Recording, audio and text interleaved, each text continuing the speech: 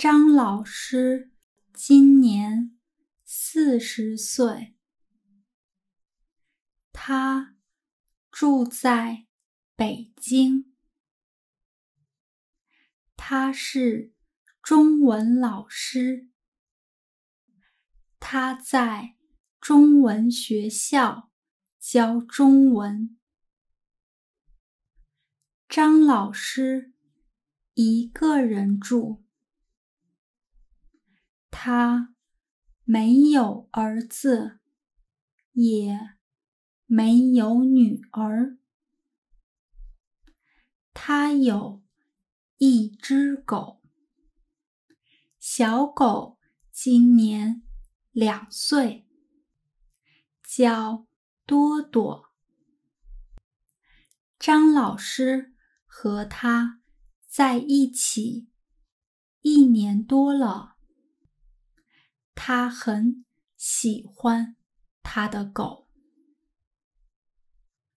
张老师每天上午8点去学校上课，中午12点回家。小狗每天看见他回家都很高兴，想和他一起玩。有时候他和小狗一起去公园玩球，有时候他带小狗去买东西，有时候他和小狗说话。下雨的时候，他喜欢在家看电影。小狗喜欢在他旁边听雨。